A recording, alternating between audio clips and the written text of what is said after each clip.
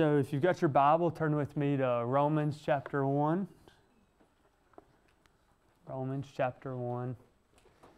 And we're going to pick up in verse number 8 tonight. Romans chapter 1, verse number 8. The Bible says this, and this is the Apostle Paul speaking. It says, "First, I thank my God through Jesus Christ for all of you, because your faith is proclaimed in all the world. For God is my witness, whom I serve with my spirit in the gospel of His Son, that without ceasing I mention you always in my prayers, asking that somehow, by God's will, I may now at last succeed in coming to you. For I long to see you, that I may impart to you some spiritual gift to strengthen you. That is, that we may be mutually encouraged by each other's faith, both yours and mine. I do not want you to be unaware, brothers, that I have often intended to come to you, but thus far have been prevented, in order that I may reap some harvest among you, as well as among the rest of the Gentiles. I'm under obligation both to the Greeks and to the barbarians, both to the wise and to the foolish. So I am eager to preach the gospel to you also who are in Rome." All right, we're going to stop there for today. So our lesson tonight, as we comb through just these few verses, we're going to see 9 marks of spiritual leadership. And so I'm reminded as I studied through this passage this past week, there were men after I was converted that the Lord just strategically placed in my life. Men who are in ministry in different ways, whether it be a pastor or Sunday school teacher. And every single one of these men that I remember, I learned something from. Either the way that things should be done or the way things shouldn't be done. And God put all these different men in my life, and some of them I still lean on their example. I get into certain situations and I call them and say, "Hey, what have you ever been in this situation?" And they offer really good advice, scriptural insight. I learned about in ministry what priorities that a man should have, what convictions that we should have. I learned about devotion. I've seen how they ordered their life in different ways. And there's one man in particular that I looked to. I began to notice in his life that he really didn't care about pleasing men at all. He was solely concerned about pleasing the Lord. He was a very good example. But tonight I'm not going to be telling you about that fellow. I'm going to be sharing an example of the Apostle Paul, who is also a really great example of spiritual leadership here in the Bible. Now, again, we're here in Romans chapter 1, and we're going to look at a good example. So there may be people here tonight that want a good godly example to follow. So maybe you didn't have a good godly example in your life of, maybe your dad was a great moral guy, but he really didn't lead the family spiritually. Like here, Paul shows it. Maybe somewhere along the way, you look to a spiritual leader as a pastor and they let you down. That happens many times, sadly. Thankfully, Paul gives us a really solid example that we can look to and model our lives after. And so that's where we're at tonight. When we look at Paul's life and his ministry, we understand that the reason why he did the things he did was ultimately to glorify the Lord. He didn't enter into ministry because he thought it was fun at all. He didn't serve in order to get glory, to kind of build his reputation. That's not why he did it. Listen to this. This is 1 Corinthians chapter 9, verse number 16. It says, "For if I preach the gospel, I have nothing to boast of. For I am under compulsion, and woe to me if I do not preach the gospel." So again, if I could give you any good biblical example in Scripture of spiritual leadership beyond Christ, it would be the Apostle Paul. So let's begin here in Romans chapter 1, verse number 8. I want you to see these 9 marks of spiritual leadership. And what I want you to do as we go through this is to ask yourself, if you're a man here tonight, then you need to ask the question, are these marks in my life? God has called every man to be a good, godly example for his family, for his community, and also within his church. So my question to men tonight is this: Are these priorities, are these marks true in your life? And to piggyback off that question, I want you to look at the spiritual leadership in your life. So ladies, think about your husbands. Think about your Sunday school teachers. Think about your pastors. Do they bear these marks in their life? And if they are, praise the Lord for that. And if they're not, pray for them. This should encourage you to pray for the spiritual leaders in your life. So number one, what do we see? Verse number 8. It says, "First, I thank my God through Jesus Christ for all of you." The first mark of a spiritual leader is someone who has a thankful heart. Their heart's filled with gratitude. Now, what was Apostle Paul thankful for? What does verse number 8 say? Right. So let me summarize that. What was Apostle Paul thankful for? Paul was grateful for what God has done in his life. He was also thankful for what God had done in and through him. He was thankful for his ministry. But not only that, he was also thankful for what God was doing in the lives of other people. A spiritual leader, a biblical spiritual leader, is thankful for conversion. They're thankful in how God is continuing to work in their life. And he's thankful how God's working all around them. So in their family, in their church, in their workplace. So Paul was a thankful person. Notice what he says, though, in verse number 8. Let's dig a little deeper. He says, "I thank my God through Jesus Christ for you all." Notice his thankfulness was intimate. What I mean by that is he says, "I thank my God." So this guy had a personal relationship with Christ. He spent time with the Lord. He was devoted to the Lord. Again, it was personal. Not only that, notice also, as a spiritual leader, Paul was thankful for people. We see that in verse number 8.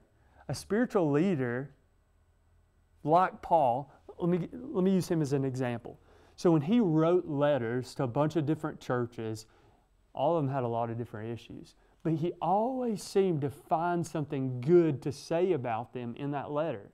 He always looked for something good within the people. You know, a spiritual leader, this is super convicting. A spiritual leader thinks better about other people.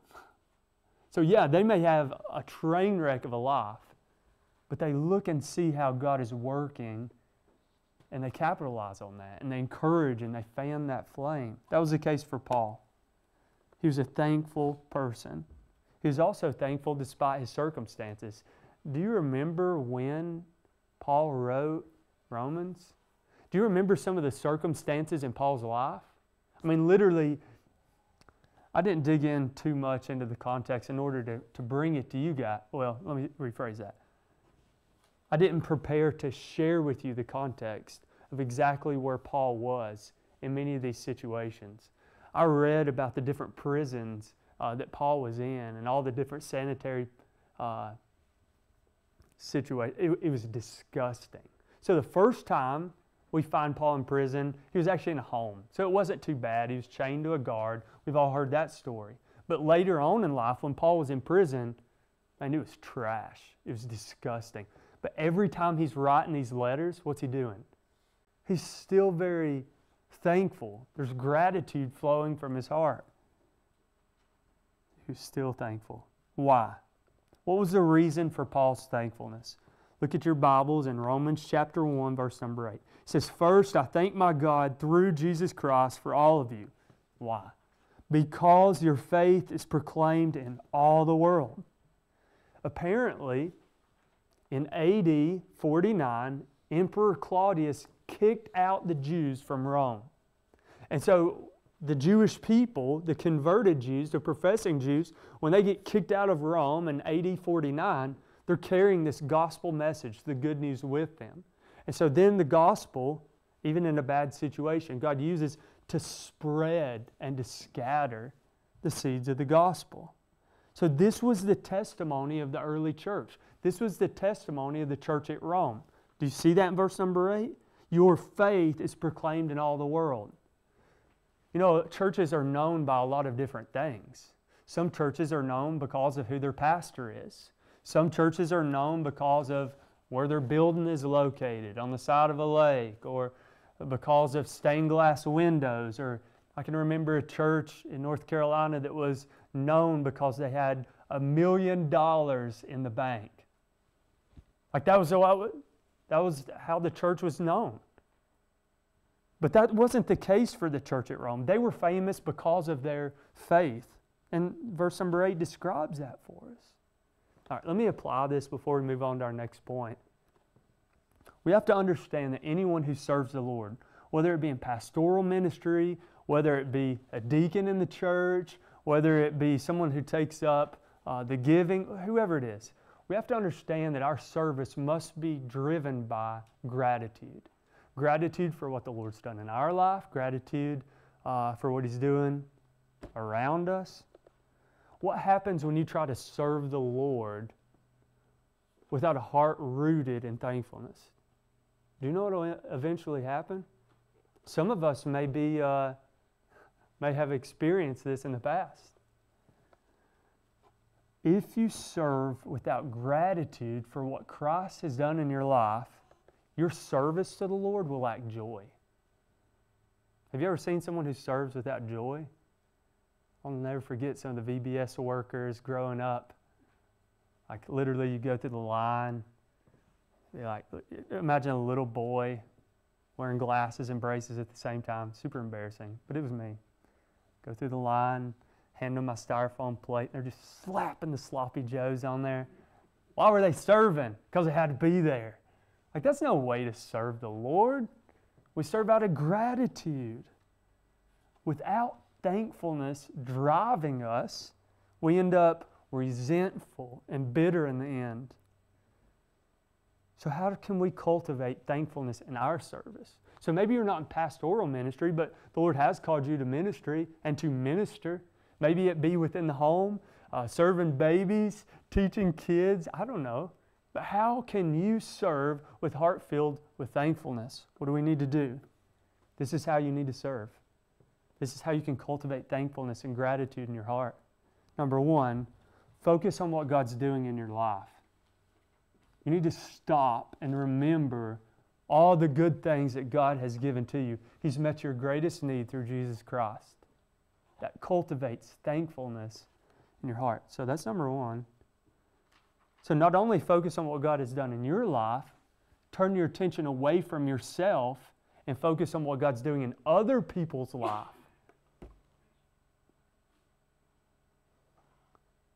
And then remember how God's kingdom is continuing to advance in the world. If you'll take time to think about how God has loaded your wagon spiritually, how He's continuing to work in people all around you, and how He's continuing to work globally, it will produce gratitude in your heart. All right. So the first mark of a spiritual leader is a thankful heart. Is that true for you, spiritual leader? Man, do you serve with a thankful heart? Or are you just bitter and resentful? Hey, I'm doing it. I don't have to have joy. That's wrong. Number two, also we see in Paul's life a concerned spirit. Look at verse number 9. The Bible says, "For God is my witness, whom I serve with my spirit in the gospel of His Son, that without ceasing I mention you always in my prayers, asking that somehow by God's will I may now at last succeed in coming to you."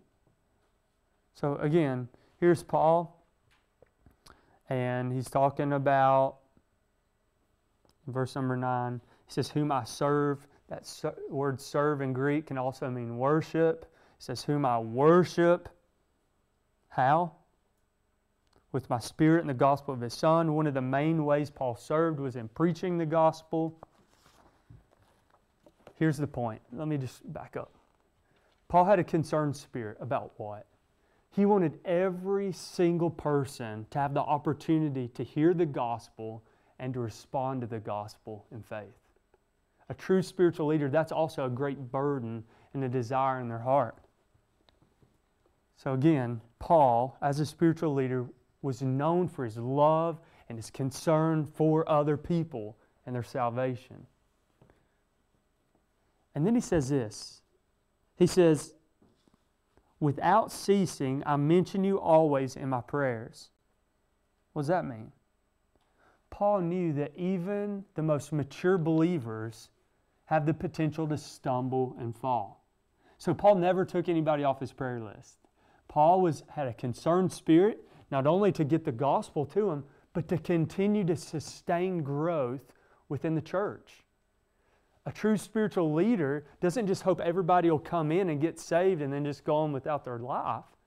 A true spiritual leader is in it for the long haul. He wants to continue to see people grow in holiness. Is that the case in your life, spiritual leader? Is that the case for the pastors at this church? Are we just all about reaching, or are we concerned about teaching and encouraging as well? All right. There's a question on your paper. Does everybody have paper? All right. It says, what specifically did Paul pray for when he prayed for other believers?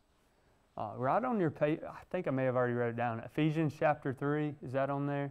Right, so that's a very helpful passage to go to. Hey, how can I pray for other people, especially within the church? That passage tells you that Paul prayed for, and I'll just summarize it if you want to write it on your paper. He prayed that God would strengthen other believers. He prayed that Christ would reign in their hearts so that people would be saved. That they would be filled with God's love. And that they would look like Christ. Those are the four main things Paul prayed for the church. You know, I can remember growing up, different pastors and different men that invested in my life, and I would just get text messages. I still to this day get a text message on my birthday from this fella who I haven't seen in probably since Emily and I got married, which has been a while. And he always just says, hey man, love you. I'm proud of what God's doing in and through your life. And that's a good spiritual leader. Like he invested in just a season, but he never forgot. He continued to invest. He continues to pray. And so you're filling the blank on your paper. That reminded me of this. We learn the depth and the intensity of prayer measures the depth and intensity of concern and love. So if you have somebody that'll pray for you, that's a person that is concerned about you. That's a person that loves you. You want to measure your love as a leader? Do you pray for your people? Do you pray for your family? If you don't, then your measure of love is pretty low. All right, number 3, another mark of a spiritual leader is submission to God's Spirit and His will. Verse number 10. He says, always in my prayers asking that somehow by God's will, you see the word there? God's will, I may now at last succeed in coming to you. So Paul, as a spiritual leader, wanted to be an instrument in God's hand. He wanted to be used by God. This is where many people fall short in any form of service.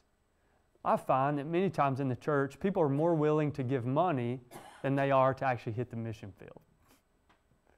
I have found that there's a lot of people who find it easier to pray for someone to go and witness than to pray, Lord, would you use me?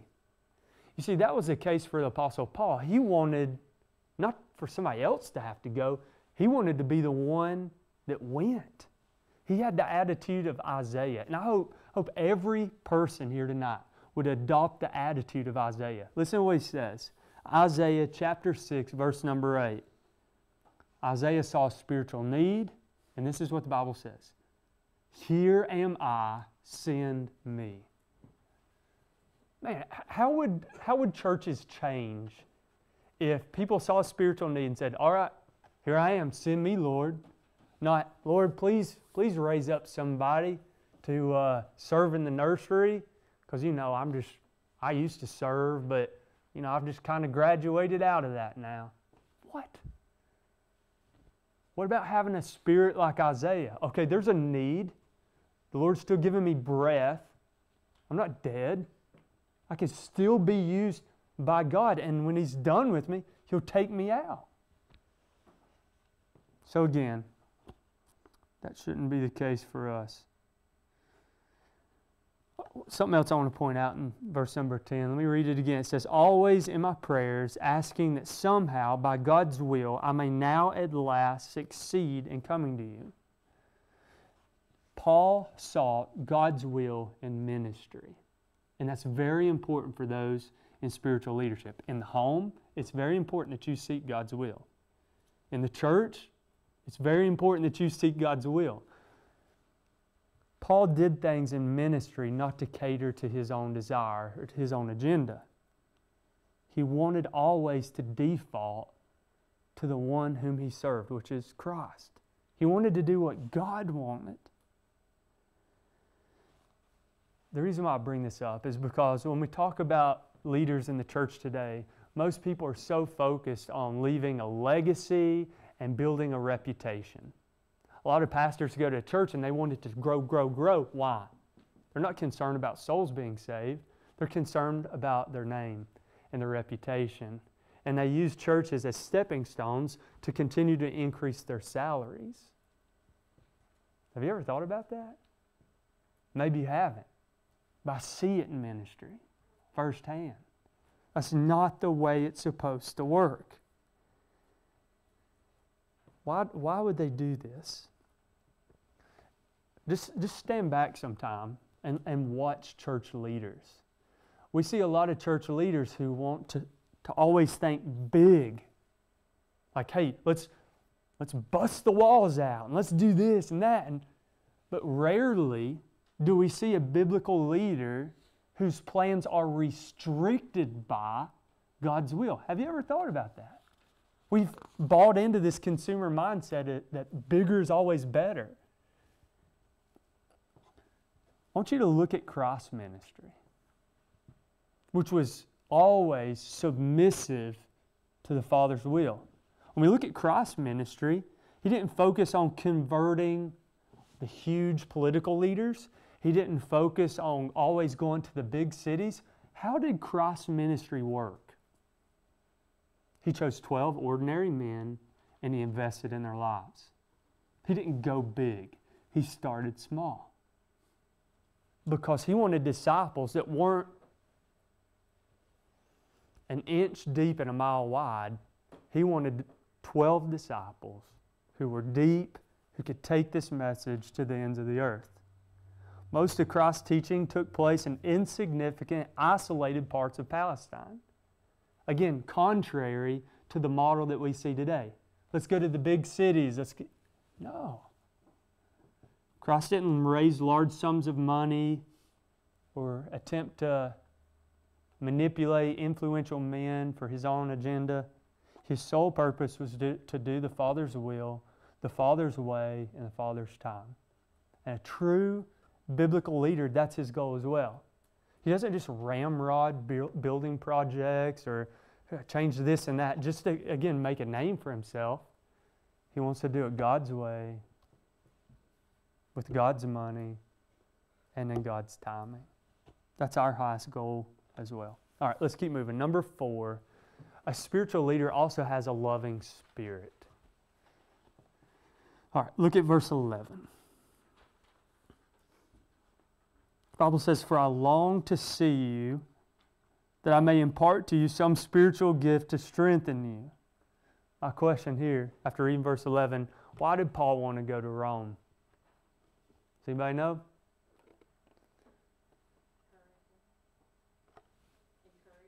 To encourage them? Okay.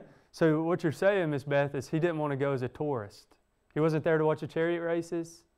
He wasn't there to sightsee. No, he was there to give of himself, right? He wasn't there to entertain or to indulge himself. I want you guys to see that's the mindset of service and ministry. as a servant of Christ in whatever ministry He's given to you, God has placed you in that ministry to be filled up as you read the Word, and then to be poured out. Whether it be in the context of the home, whether it be pastoral ministry, wherever it's at. See, the problem is many of us have a wrong view of ministry. If you look at ministry as simply a way to receive appreciation, you're going to be disappointed pretty quick. But what we need to understand is that the ministry God has given to us, He's given to us to serve sacrificially. Even though we receive no appreciation or no credit for it. And that would be helpful, right? To adopt that mindset and attitude. Think about a mom.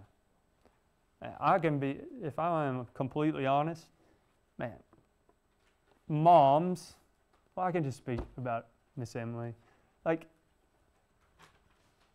there are certain things that get done that many times get overlooked by 8 other people in the home. There's one person who's sacrificially serving, and the rest of us just dirty clothes and dirty dishes, and we don't even think. But as a mom, I'm just using this as an example, like, it is helpful to adopt the mindset of, hey, I'm sacrificially serving. This is my ministry in this season of life.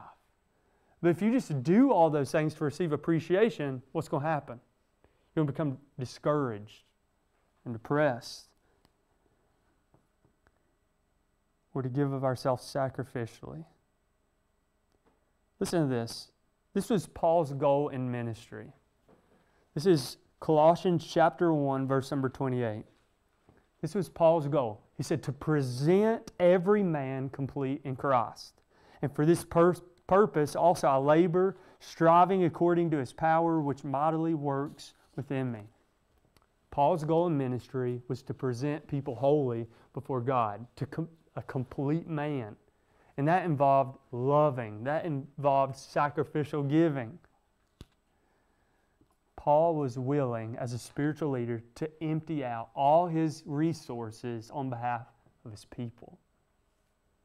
Do you see those marks of the spiritual leaders in your life who are willing to give everything, willing to be spent and even die for them if necessary? If you cannot look at your husband and say, man, he would die for me, there is a spiritual issue. If you can't look to the men in your life and say, man, they are giving themselves 100%, then there is something spiritually wrong.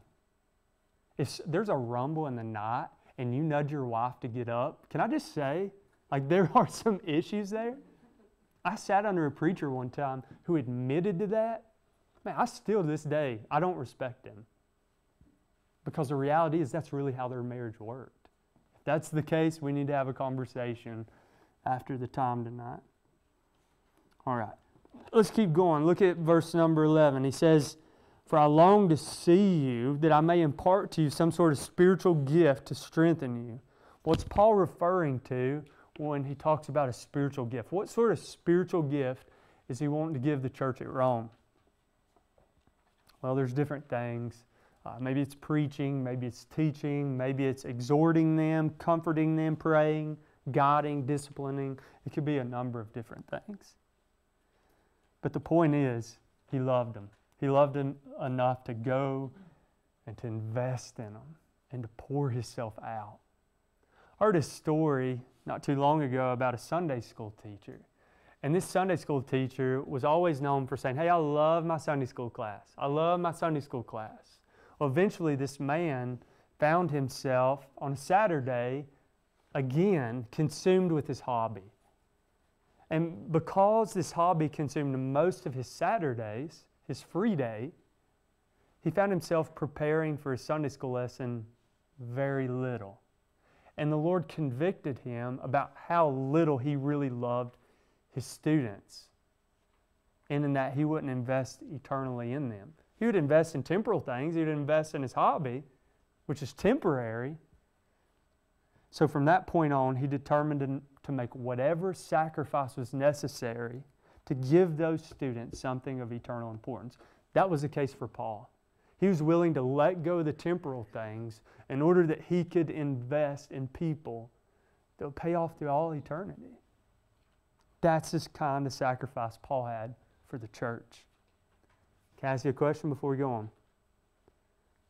If I ask people in and around your life, hey, is that person, are you sacrificial in that way?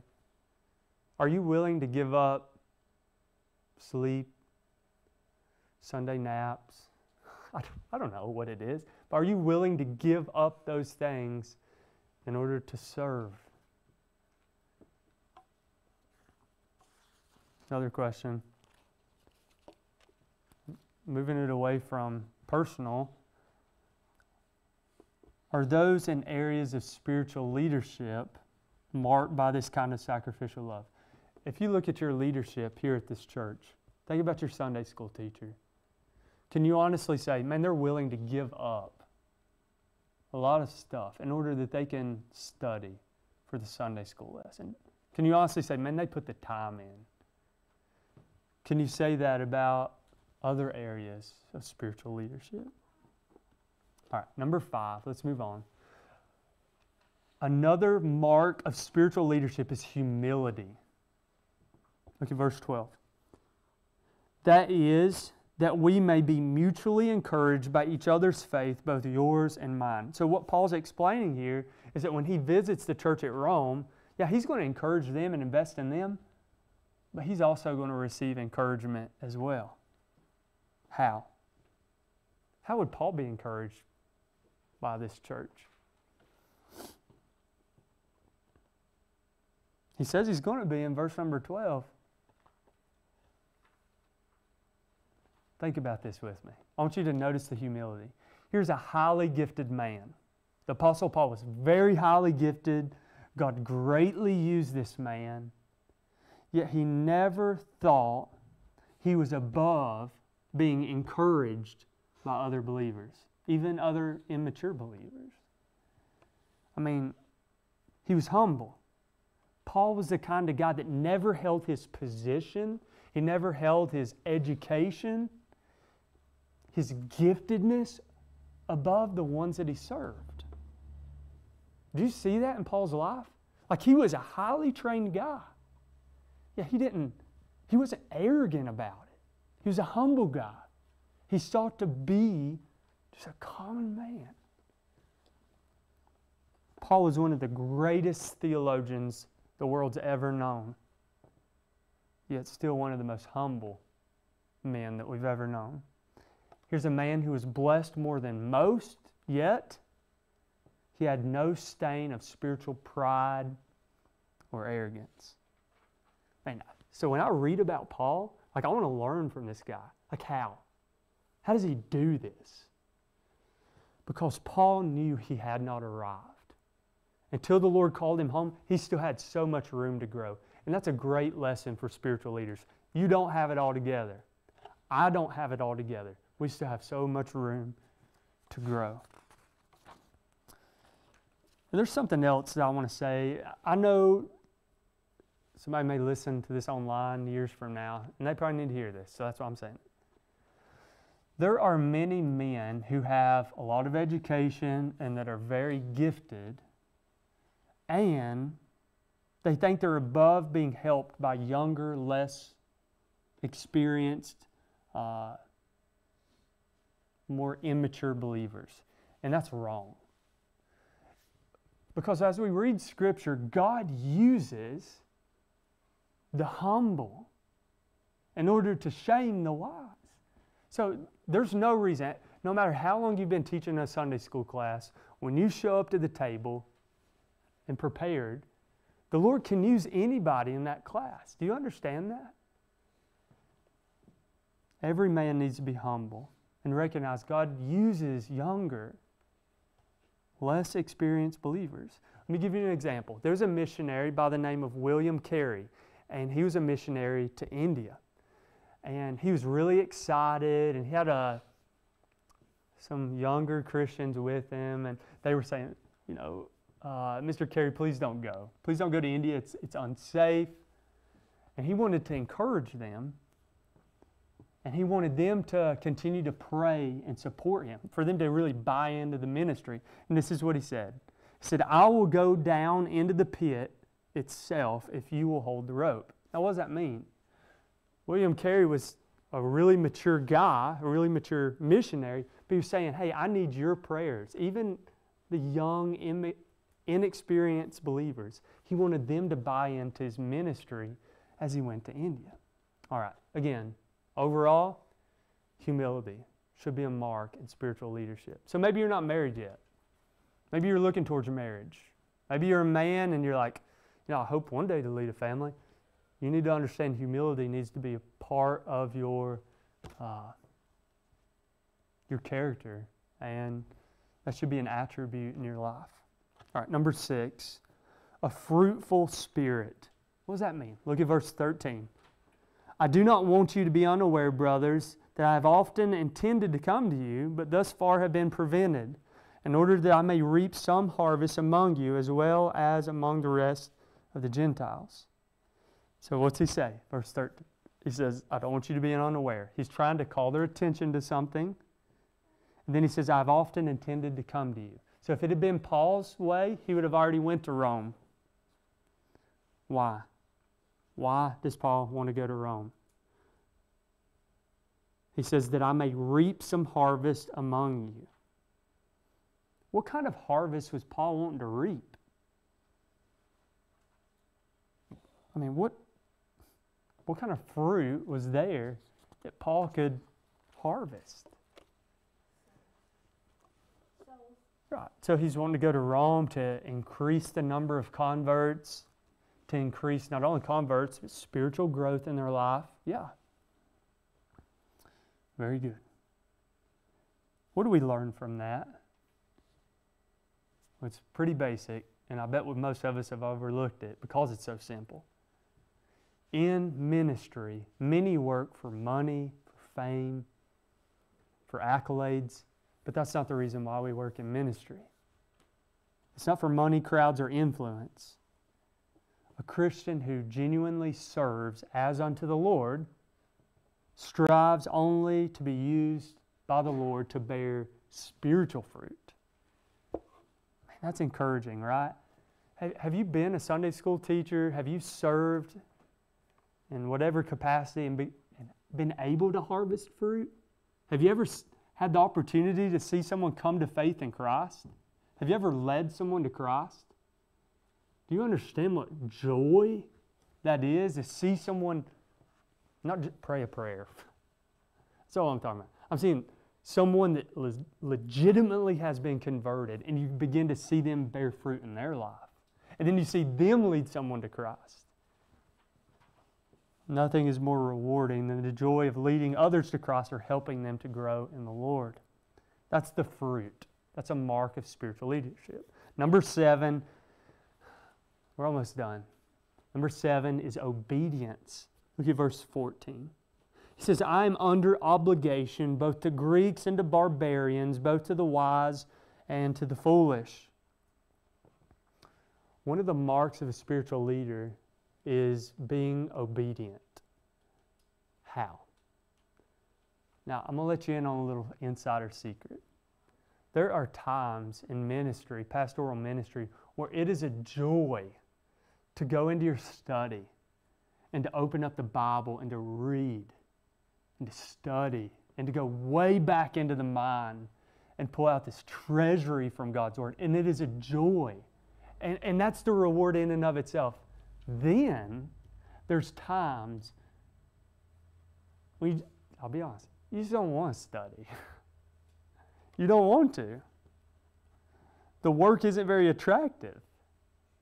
But an obedient servant of God goes into the mine anyways, because he knows everyone else is at the job site.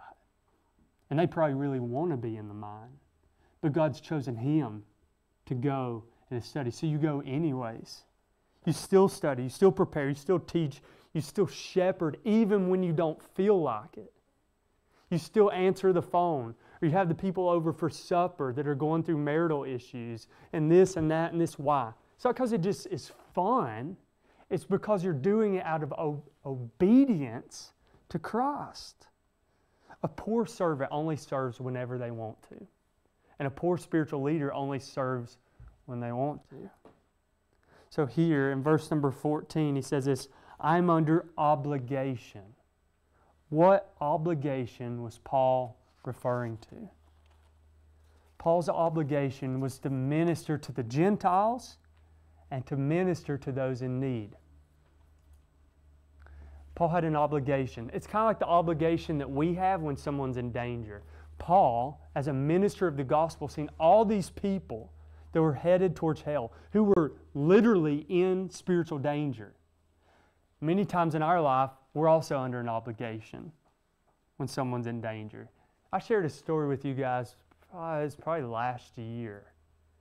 Now, I'm not going to get into the whole story. Do you guys remember whenever we were coming back from North Carolina, we'd attempted to go on vacation, a church member passed away, so we turned around and come home, and we pulled off at a McDonald's.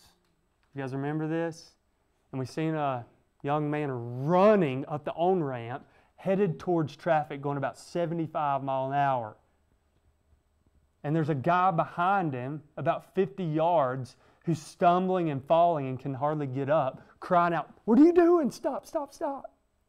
In that moment, I was under the obligation, something is wrong. There's no time just to sit around.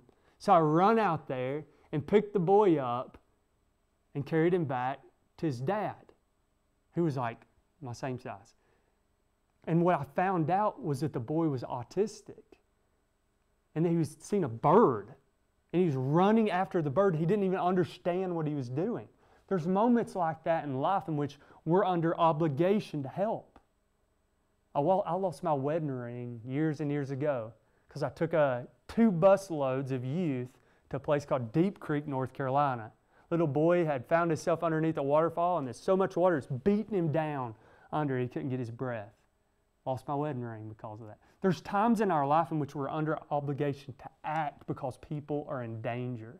So whenever you read here in verse number 14, I'm under obligation both to the Greeks and to the barbarians, what he's saying here is that when someone is in great danger and we're able to help, automatically and immediately we are under obligation to do what we can to save them. Paul is under obligation to save those headed towards spiritual death. All right, let me fill in 2 blanks on your paper before we go on. The first one is Greeks. Greeks were educated in Greek learning and training and Greek culture. They were highly sophisticated. They were looked at as being on a higher level than other people. They were the upper crust of society. Now, who were the barbarians? Those are people kind of like me, not steeped in learning and culture.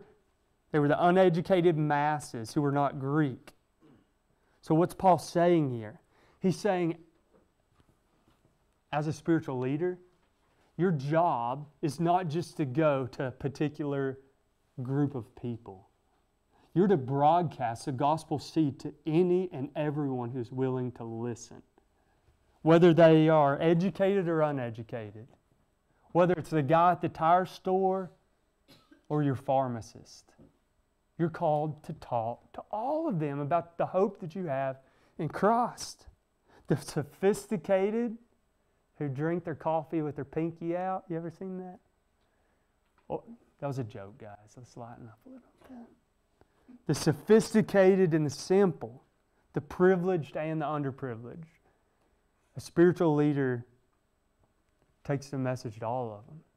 I wrote this on your paper, and I hope you'll remember it. The gospel is a great equalizer. Every person is equally lost without it and equally saved with it.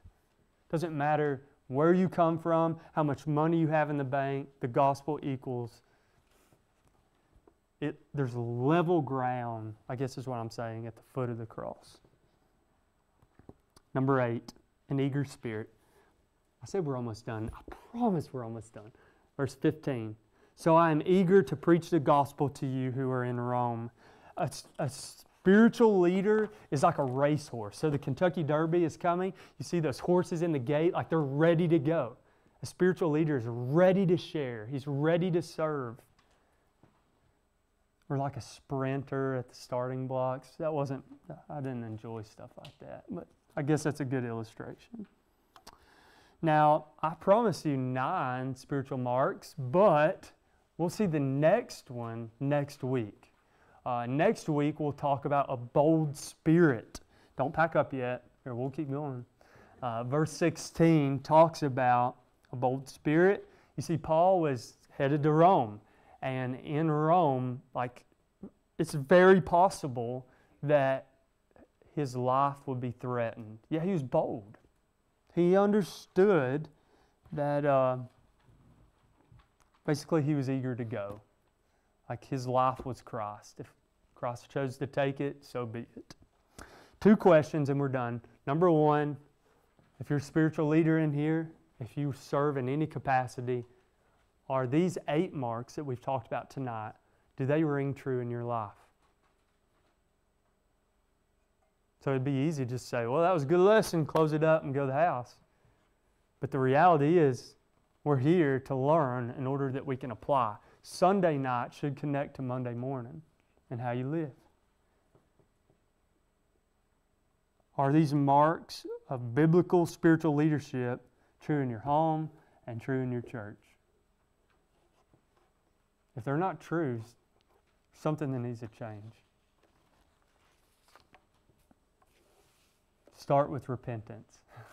Ask the Lord for forgiveness and ask those who you're supposed to be leading also for forgiveness. All right,